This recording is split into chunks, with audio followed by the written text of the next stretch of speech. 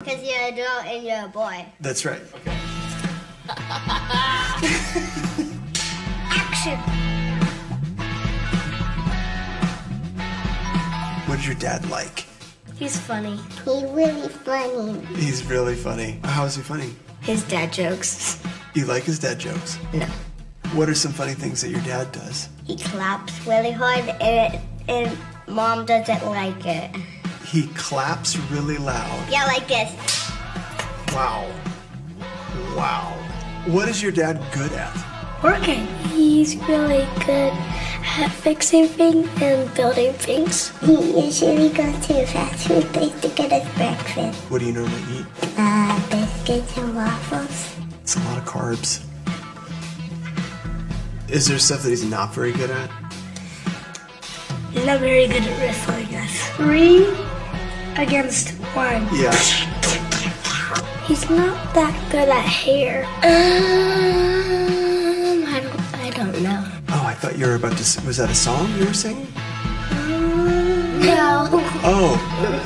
What's something he's done you're like, Dad is not very good at that? Jokes. Is your dad a pretty strong dude? Yeah, because he always goes to CrossFit every day. So he's a CrossFit dad. He's like, explode! Wah! Does he do that? Do an impersonation of your dad. I'm just gonna rest my eyes. Is there anything that your dad has taught you? Nope. What does he teach you? Sight words. Sight words. I copy him to do what he does, and Yeah, you copy him. I just do stuff to make myself learn from him. What's your favorite thing to do with your dad? Snuggle and talk with stuffed animals. Go fishing. Play wrestle with me. When you get on his back, he like yanks us off of him. How does your dad make you feel? Special? Happy. He makes me hungry from his delicious food. He makes sure we're safe. He makes me happy. Yeah, that's what he makes me feel like. Good job, bro.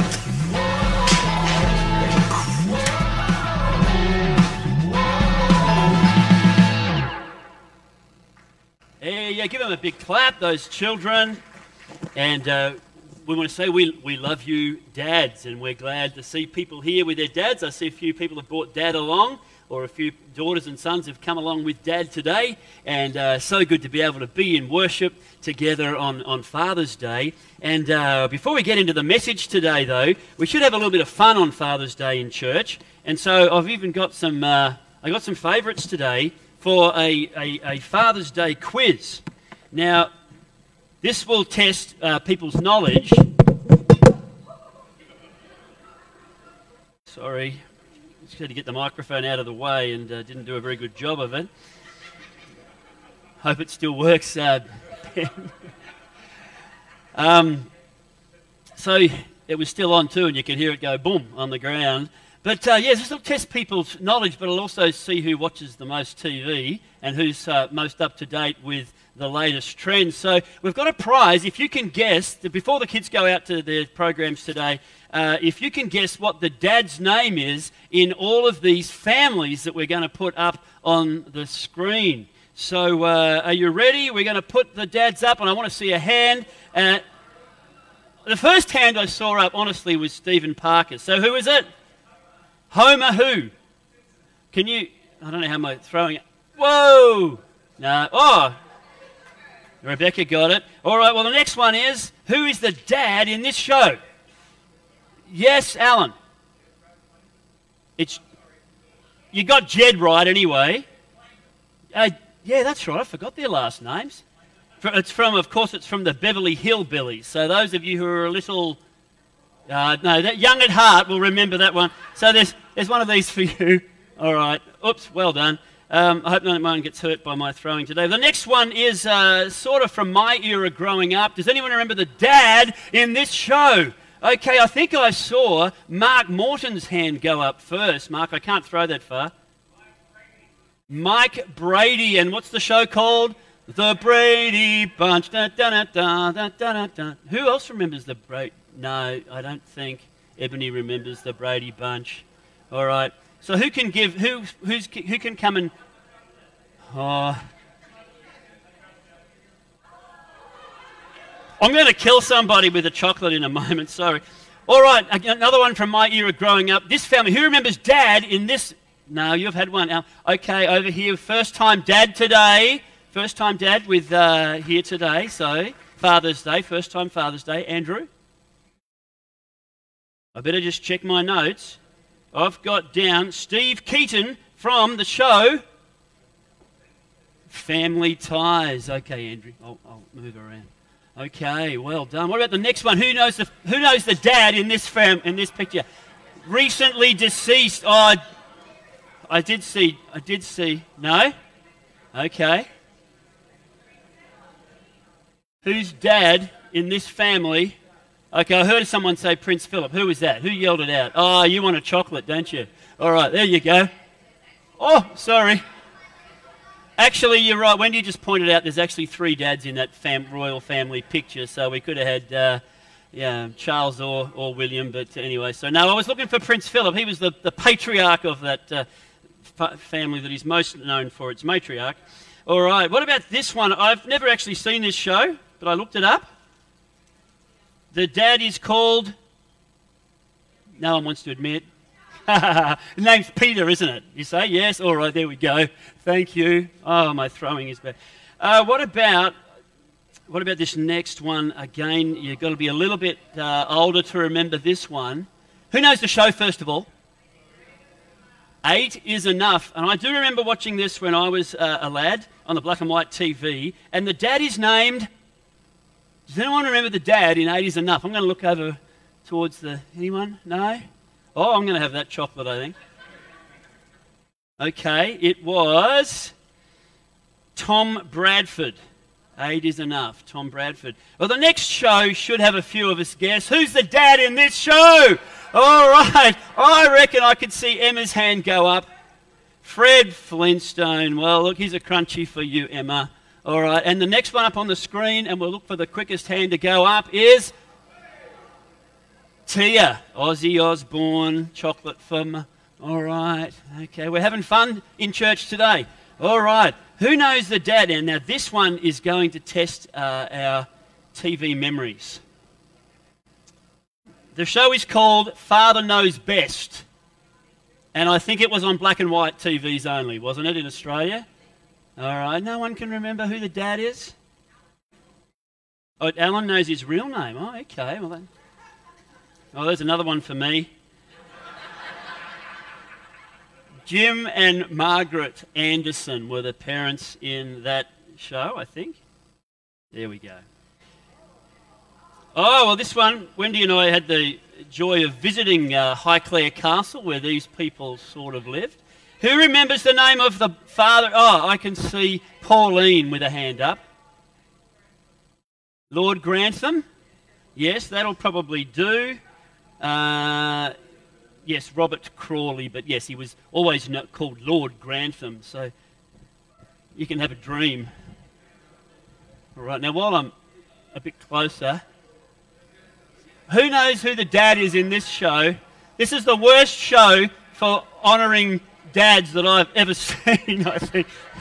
Anyway, okay, I can see Kate hand up. I can see Al Bundy from Married with Children. Yes, you're going to win a prize. And the next one, oh goodness, this is taking longer than I thought. Anyway, sorry guys. Okay, does anyone know this show? Oh, this is an Australian show. This is an Australian show, isn't it? Packed to the rafters? Who knows the dad? Just first name will do. Now, yes, right at the very back. Dave is his name in Packed to the Rafters. Good Aussie show. There's a picnic for you, Esther.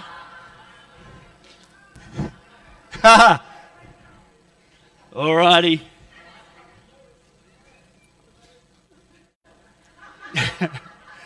We're not non-political in this church, but you know who this is, don't you? You're going to tell me who it is? Yeah, I heard that name. Yeah, all right, there you go. ScoMo. And the next famous, well, he was famous. This is from, This is taking you back. Wendy's got it right. It is the little town on the prairie. The little house on the prairie, yeah, the little house on the prairie. The family's name are the Ingalls. Does anyone know Dad's name? Did I hear someone say Charles? No. Well, there's another one for me.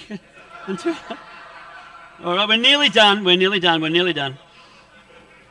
I know this is fun, and we're having a good time on Father's Day. Do you know this one, Mr. David Cool? I saw that hand. Very keen on Father's Day. It is. No, it's not the Addams family, but you're right. It's Herman Munster. Herman Munster. You're absolutely right. And I don't know which ones of these you like, but I feel like you need a bit of a boost. It's been a big week for the family this week, hasn't it, David? So there you go. Yeah, all right. Well, there you go. We can... that was a bit of fun. It's just good for us to have a little bit of fun on Father's Day and to honour, just to recognise the fact that every family is a little bit different. And so just before the kids go on out to their program, just want to acknowledge today that it's his Father's Day, and we do honour dads today, all the dads that are here, all the grandpas that are here, and all the young people who aspire to being dads one day. But we also recognise that every family is a little different, and there are families where dad's passed on or where dad's not around. And we just acknowledge that, and we just hold that intention today. And we're also going to be remembering that whatever situation we're in, whatever our experience of fatherhood has been as a dad or of our dads, we remember that we have a very, very good and perfect Heavenly Father who loves us, and we can really honour and worship Him on Father's Day. So, yeah, give a clap to all the dads as we let the children head on out to One Way for your programs today. For all the kids, so you can head on out now to your special programs. All right. I think you guys enjoyed those quizzes more than you let on. Even the big people. They were the ones who put their hands up for all those old shows. And, yeah. What's that? I enjoyed it. I got the most chockies, I think. So, anyway. What have I got them up here for? I can't eat them while I'm preaching.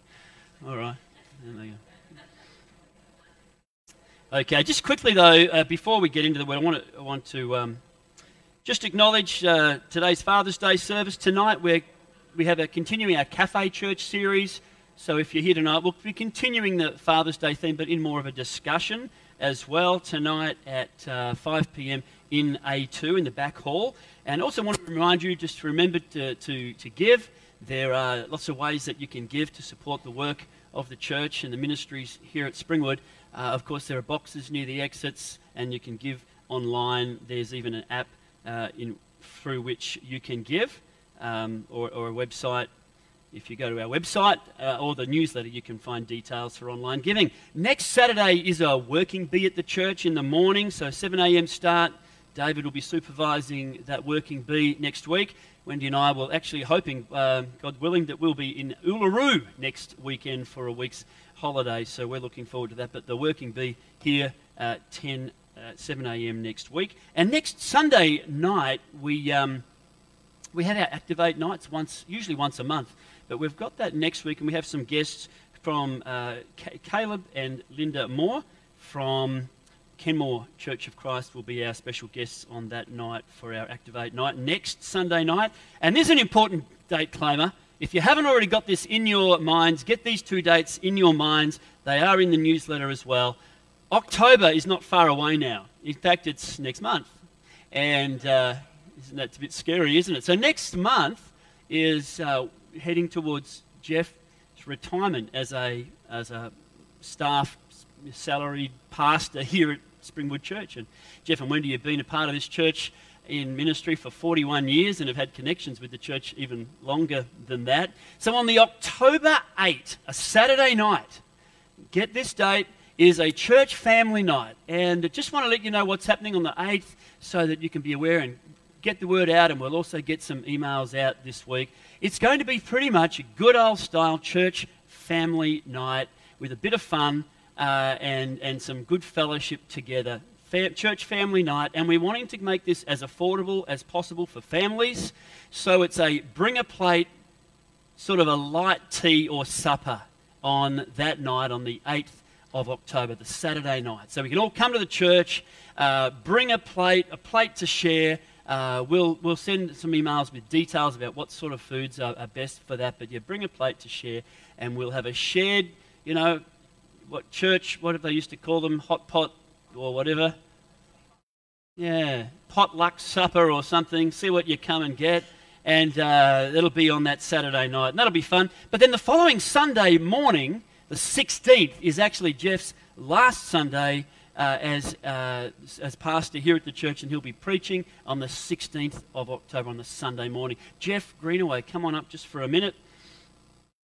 It's the Bush Bash is getting underway, and Jeff's been actually going out bush a bit. If you don't know Jeff, he's one of our... Oh, I've thrown the microphone away. Here you go, Jeff.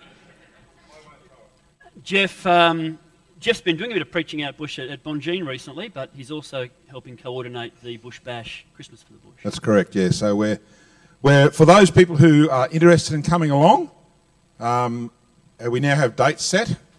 We should meet up in Charleville on the 19th of November, and we should be back here by about the 2nd or 3rd of December.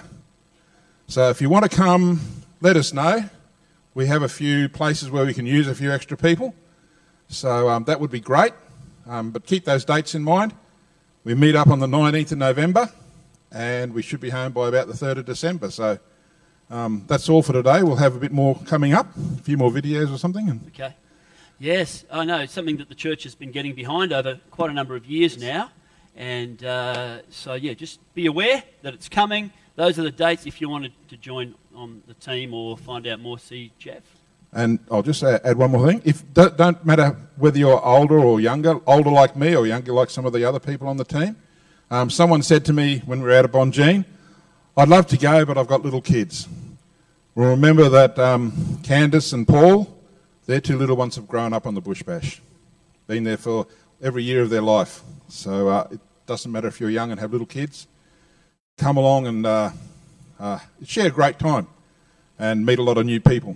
And you've taken a teenager with you a few times too. Yes, we're about 5 years. So and the Bush Bash has been going now. This is the 10th anniversary. So wow. 10 years. So it's been doing a lot. Fantastic. Yep. Thank you. All right.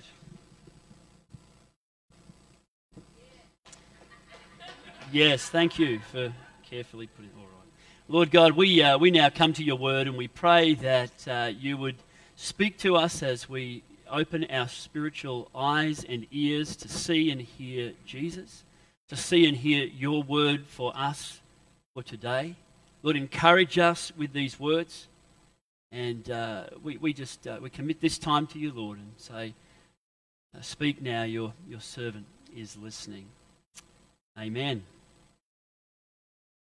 Well, way back in the 1980s, I was a bit of a fan of Amy Grant, one of the Christian gospel singers or Christian artists of the time, and she wrote a song that has always stayed with me. It was called "My Father's Eyes," and in the song, these are the lyrics of the song.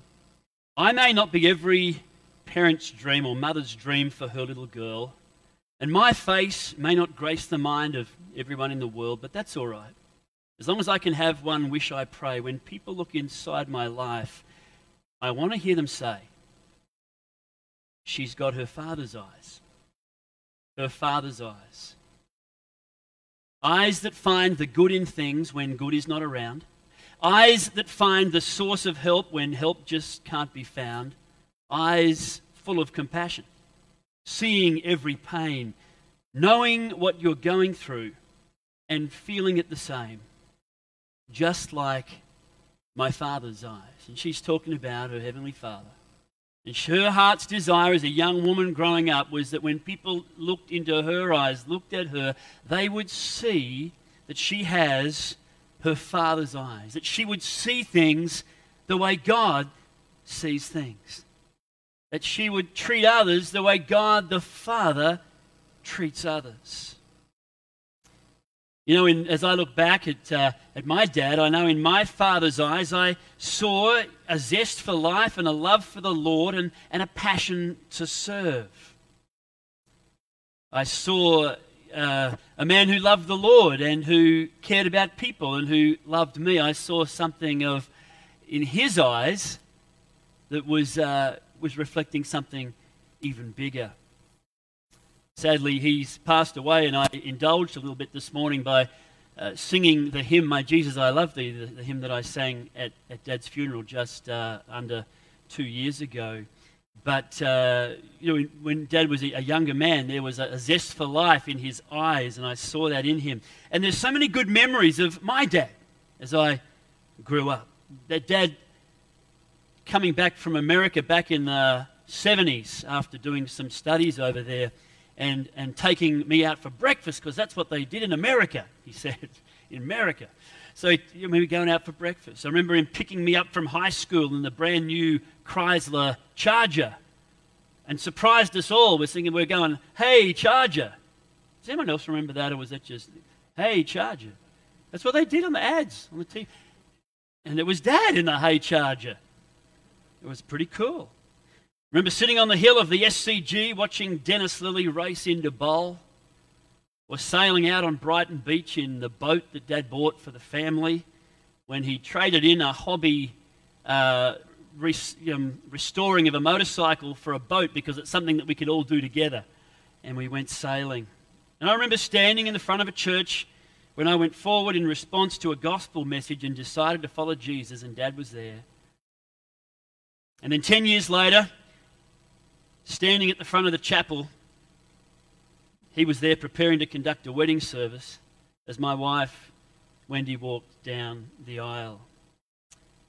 Lots of great memories of Dad, even though sadly dementia and then death took him to be with his Lord forevermore. Being a dad brings a lot of great joys too. It brings joys and sorrows. It can be both. There are highs and lows. There are so many joys, but there are tough times as well. So many highs, bringing a baby home from the hospital. You know, Father's Day at kindy. Remember those days. School musicals. High school formals. University graduations. When you see them at performances or see them playing sport and you're standing on the sidelines cheering them on as they kick the ball or as they play that game of sport. And then now as they're younger, seeing them productively in their work life and their professional life, growing as adults. But there are tough times too, and I'm sure many of you have had tough times as a dad, visiting a child in hospital, getting that call to come and meet with the principal.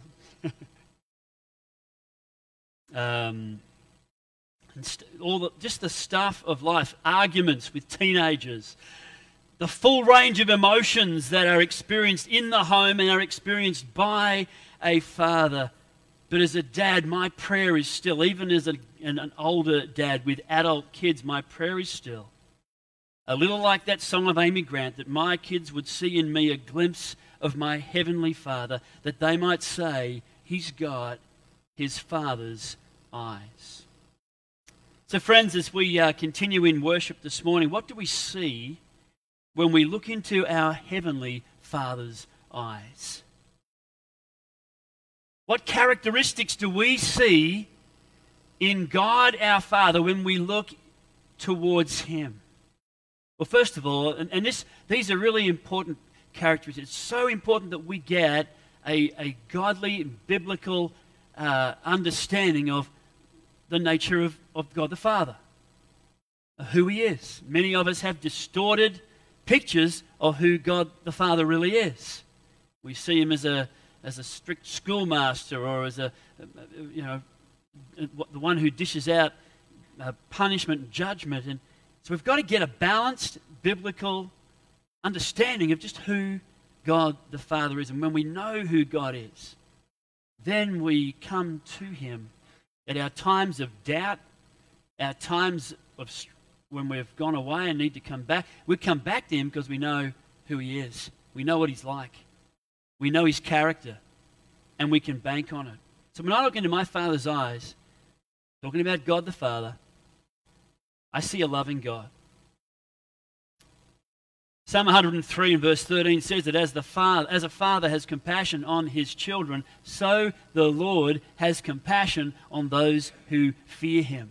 There's a direct link made in this beautiful psalm, Psalm 103, between God, an earthly father, and a heavenly father. As a father has compassion on his children, so the Lord has compassion on his children, on us. And in the New Testament, in 1 John 3, and 1 John is all about the love of God the Father. Read 1 John again. It's so much about God as love. And God the Father as being a God of love. And we read these famous words. We used to sing them. Behold, what manner of love the Father has given unto us, that we should be called children of God. We are his children. And what incredible love, what manner of love the Father has bestowed upon us. Perfect love, it says in the next chapter. A perfect love which casts away all fears. When we look into our Father's eyes, when we get a balanced biblical understanding of the nature of God the Father, we see a God of love. We can actually flick through the pages of Scripture and find in Exodus and in other places, it's almost a self-description where God gives a self-description of his character, of his nature. So in Exodus 34, it says that the Lord came down in the cloud and stood there with Moses and proclaimed his name, the Lord, Yahweh. And Exodus 34, verse 6, and he passed in front of Moses proclaiming, the Lord, compassionate and gracious God, slow to anger, abounding in love and faithfulness, maintaining love to thousands, and forgiving wickedness, rebellious, and sin. I haven't put those words on the screen, but those words are a self-description by God revealing himself, revealing his character to Moses with those words, those sentiments. And we see that he is compassionate and gracious, slow to anger, and abounding in love, maintaining love to thousands, and forgiving wickedness, rebellion, and sin. And so when I look at God, my Father, I see a loving God, a God who smiles upon me, a God who loves me, despite the fact that I'm not always necessarily lovable. But that love continues. He's slow to anger, abounding in love and faithfulness. Great aspirations for us earthly dads as well, to be like him in the way we treat our children. To be primarily, first and foremost, a loving father. That's who our God is. Slow to anger. Not quick with anger. Abounding in love. But secondly, when I look into my Father's eyes, I see a faithful God. A faithful God. A God who can be relied upon. A God who can be trusted. A Father who can be trusted to follow through on his promises. A God who's, if he's going to be, he says he's going to be there, will be there. If he says he's going to do something, will do it. Hebrews 10:23 says, let us hold unswervingly to the faith that we profess, for he who promised is faithful. It's a great line. He who promised, our God who promised is faithful. He will see it through. We can stand on the promises of God. We can take a hold, believe firmly the promises of God, because he is faithful and trustworthy. Another passage says that if we give up on him, he does not give up on us. For he cannot be false to himself. That's 2 Timothy 2, verse 13 in one of the modern translations. Even if we are not faithful, he will still be faithful. And he'll be faithful to follow through with his promises. And his character is faithful. He's true. He's not fickle. He won't be one person today and another person tomorrow, depending on his mood and how he woke up in the morning. God, our Father, is reliable and trustworthy, faithful. And so when I look into my Father's eyes, God, my Father's eyes, I see a God who is faithful. But also when I look into my Father's eyes, I see an approachable God. Our God is approachable. And again, for us earthly fathers, we aspire to be, we want to be, we need to be approachable so that our children, when they are facing fears, when they're facing peer pressure, when they're dealing with difficult stuff at school or at work or wherever it might be, in the playground, that they will know that there's a father that they can go to who is approachable, who is going to listen, who is going to care. Not going to be so scared of coming to their father that they will hold it all in. In Hebrews chapter 4, we read about the great high priest as another description of who our Jesus is. But we read here that we do not have a high priest, Jesus, who is unable to empathize with our weaknesses, but one who has been tempted just as we are and did not sin. Then verse 16 says, "Then let us approach God's throne of grace with confidence so that we may receive mercy and find grace to help us in our time of need." In one of the modern translations, the Message, it puts it like this, and it's on the screen. We don't have a priest who is out of touch with our reality. So, let's walk right up to our God and approach the throne of grace and get what He is so ready to give. Take the mercy, accept the help. So there's a description of who Jesus is, but there's also a depiction of God's throne of grace.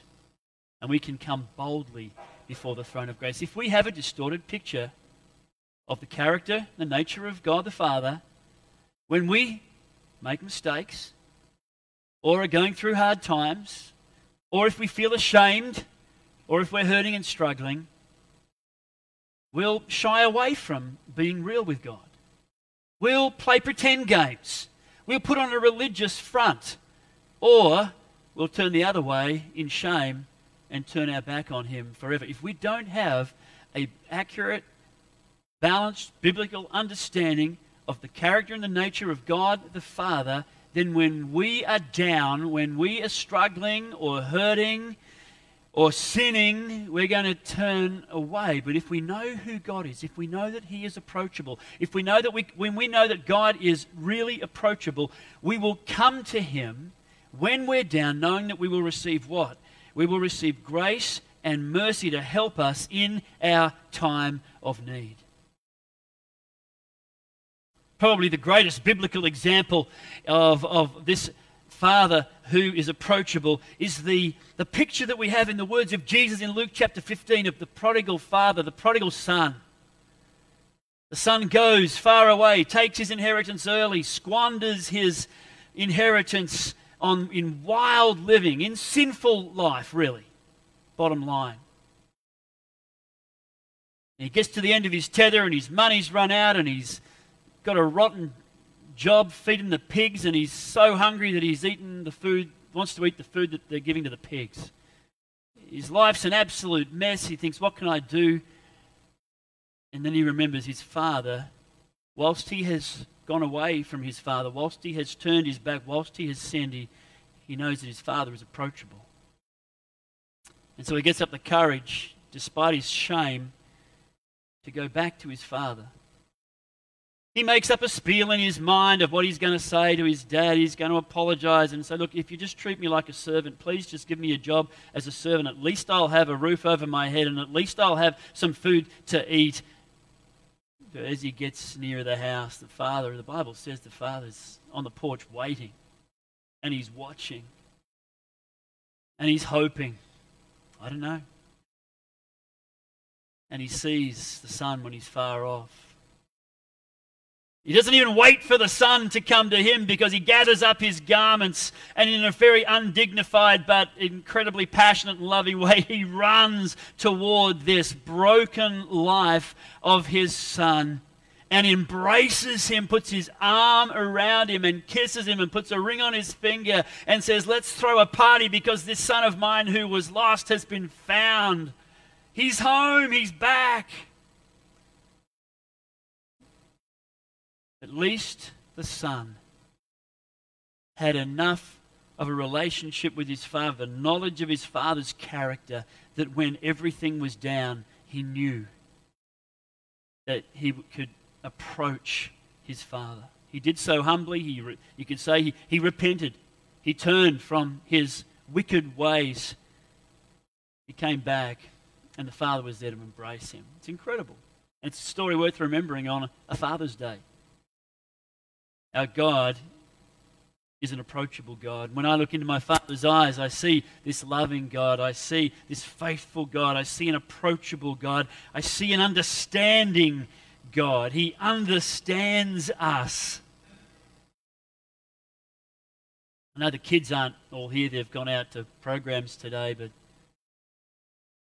kids sometimes forget that their parents actually have been kids once before too. And they've been teenagers, and they've been young adults, and they probably know a lot more than what their young people will give them credit for. Isn't that true? I remember when I was a teenager, thinking that Mum and Dad knew nothing at all. And then I became an adult, and I got married, and had my own family, and a mortgage, and all those things. And suddenly I looked to Mum and Dad and thought, gee, they've learned a lot in the last 5 or 6 years, haven't they? Realised they knew a bit more than what I'd given them credit for knowing when I was a teen. But our God is an understanding God. Psalm 139 says, you know my sitting down and my rising up. You understand my thoughts from far off. You understand my thoughts afar off. Other scriptures say that you have searched me, Lord. You know me. You know my sitting down, my rising up. You discern my going out, my lying down. In verse 16, you saw my unformed body. All the days ordained for me were written in your book before one of them even came to be. God, our Father, knows us, and he understands us. And if you're going through a hard time right now, God understands that pain. He knows what you're going through. And again, because he's a loving God and a faithful God and an approachable God, if you're going through those times right now, you can come to him and you can experience his wisdom and his help and his care, his kindness, his love, his forgiveness if that's what you need, because he's an understanding God. He understands life for you. He understands what you're going through. I think it's important though to add, in fifth point here, is that when I look into my Father's eyes, I do see that he is also a guiding Father, or a guiding God. There is an important part of the role of a father of guiding children in the right direction. That includes bringing discipline to help a child or a young person to grow up in the right way. And that's why we read in Hebrews chapter 12 that this is addressing Christians, saying we should endure hardship as discipline. God is treating you as sons. Our fathers disciplined us for a little while as they thought best, but God disciplines us for our good, that we may share in his holiness. God is interested in our sanctification, in our spiritual growth. He's more interested in that than just our comfort and ease. God disciplines us for our good, that we may share in his holiness. No discipline seems pleasant at the time, but painful. Later on, however, it produces a harvest of righteousness and peace for those who have been trained by it.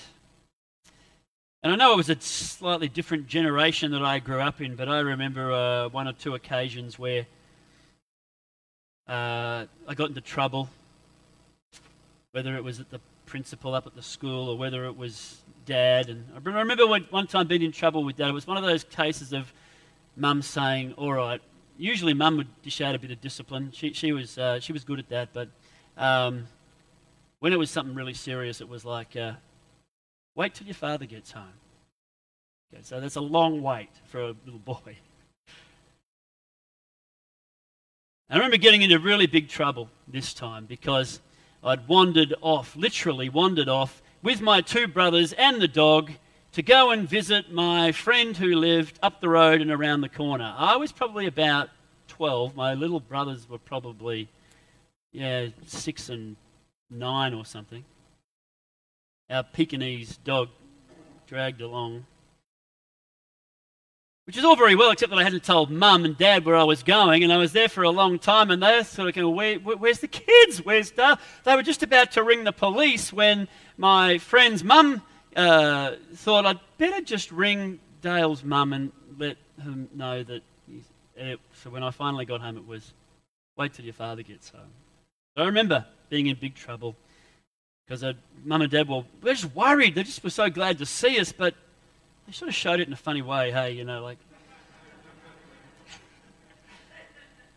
But no, seriously, I do remember my dad. And Dad, many of you know, Dad was a pastor at the time. We were at Hawthorn Church of Christ in South Australia, and he sat me down and he got his Bible out.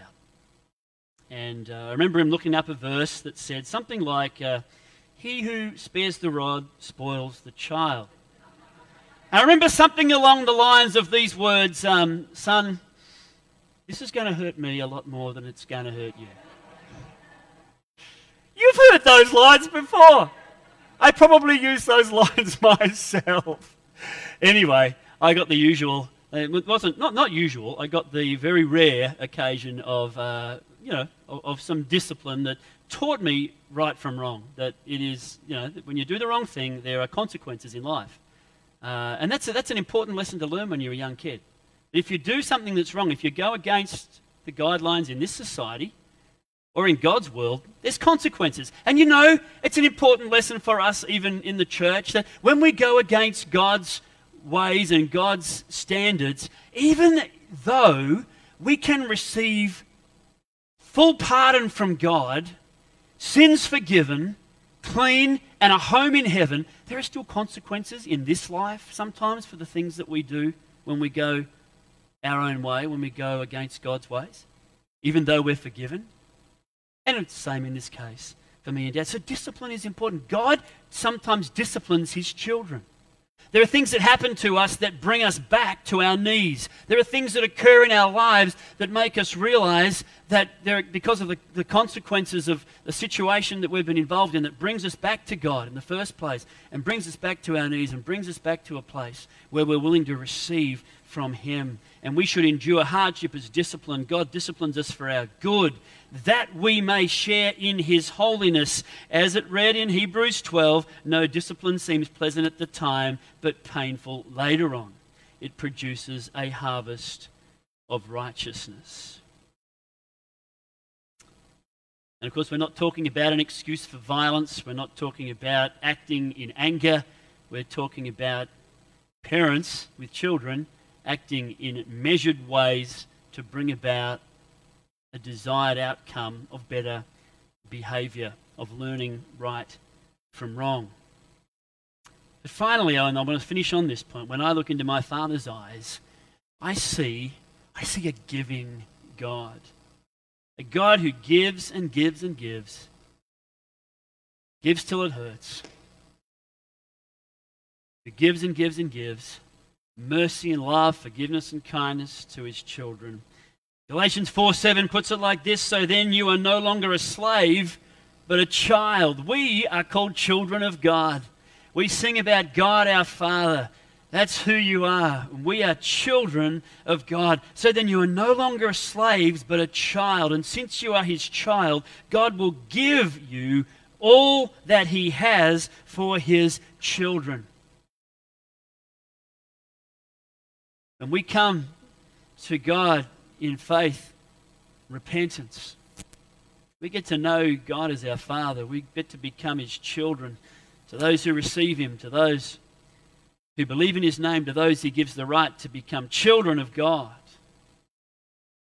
And when we're his children, we are co-heirs with Jesus. And we receive so many good gifts from the hand of a loving Father God. Matthew 7, these are the words of Jesus. These are teachings of Jesus. And he says to those that are dads, he says, which of you, if your son asks for bread, will you give him a stone? If he asks for fish, will you give him a snake? If he asks for McDonald's, will you... No, that's another story, isn't it? But no, if your son asks, you want to give good gifts to your children.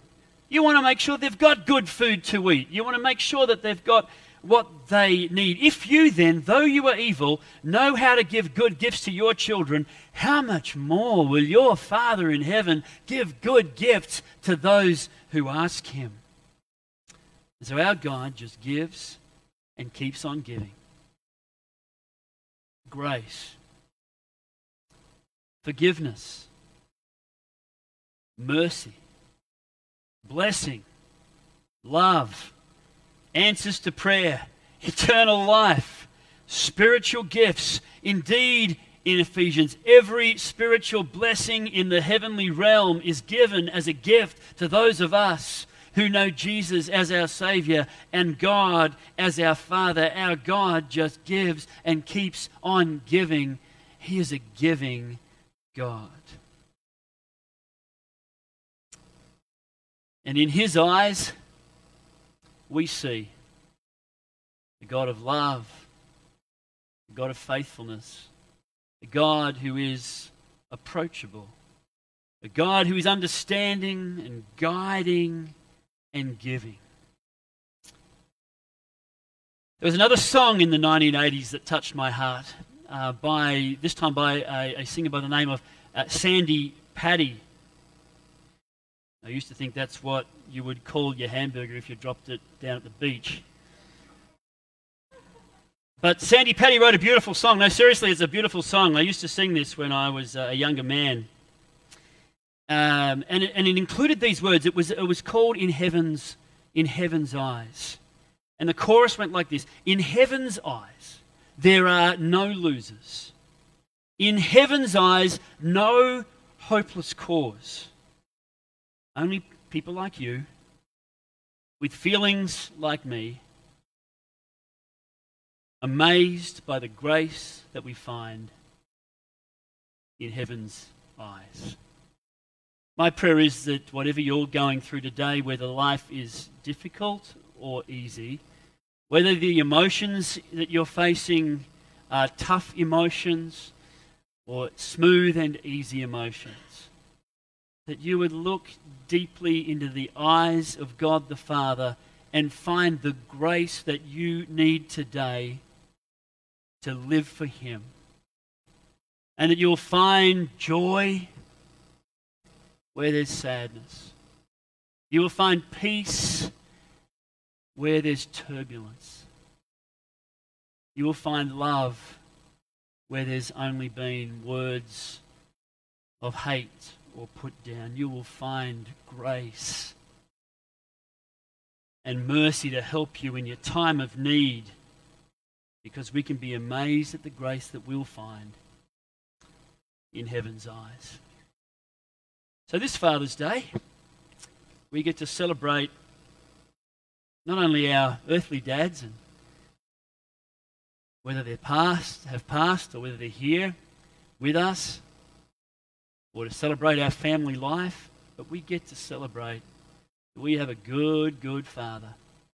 Jesus taught us to pray to God as our Father, to know him as a Father God. And when we get that biblical picture of just who God is, that the character of God the Father, we'll be blessed. We can draw on that. Even if our own experiences of dad or of fatherhood as a dad have been difficult, we can look to God our Father and find great comfort, love and grace in his eyes. Amen. Can I ask the band to come on up and lead us in our final song? And we're going to finish with a song that won't be a surprise to you today. It's a song we've done a bit over the last few years. A good, good Father. That's who he is. And we are his children, and that's who we are.